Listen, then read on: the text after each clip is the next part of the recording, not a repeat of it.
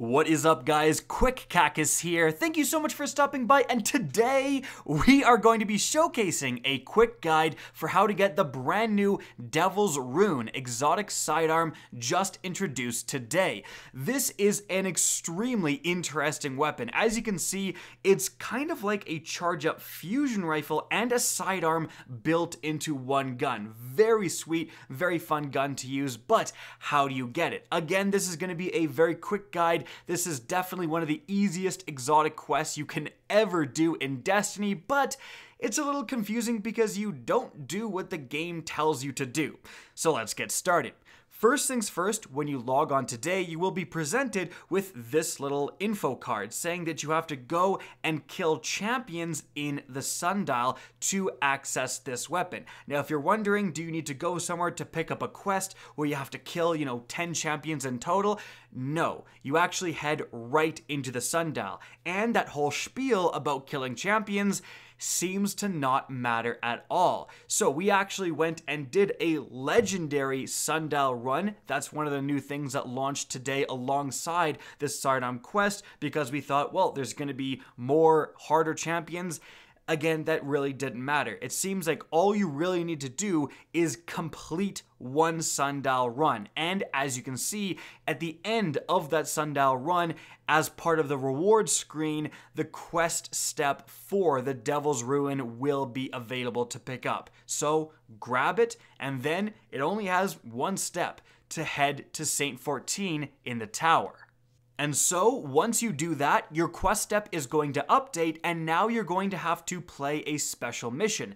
This mission is going to be available on the EDZ, as you can see, kind of in the bottom left-hand corner. You select it, it's only 750 light, but the light doesn't matter because there are no enemies present in this entire mission. So, very, very soloable.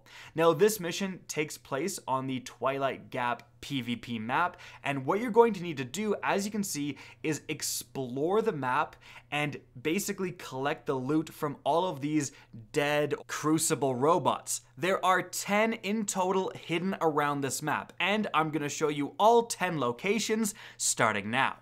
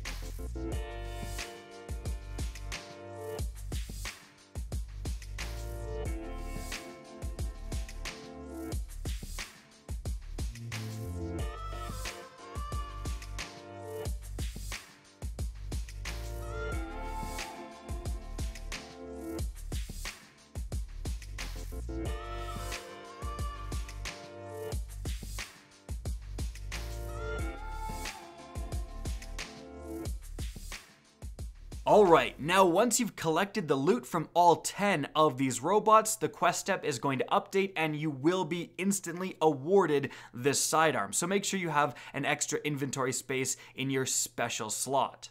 By the way, at this point, you can get out of the mission and start using this weapon, or if you stay in, there is quite a lot of fan service with chatter between Shax and Saint 14 if you want to turn your volume up and enjoy that. It's pretty funny. Guys, that's it for the video. Hope you enjoyed, found this informative, and if you did, please remember to help me out by simply rating and especially sharing this video. If you guys want to see more Destiny 2 content similar to this, don't be afraid to slap that subscribe button. If you want to get in touch with me and keep up to date with the latest channel activity, the best way is to follow me on Twitter at RickKackis. That's linked in the description down below. Again, I hope you enjoyed the video, and as always, have a good day.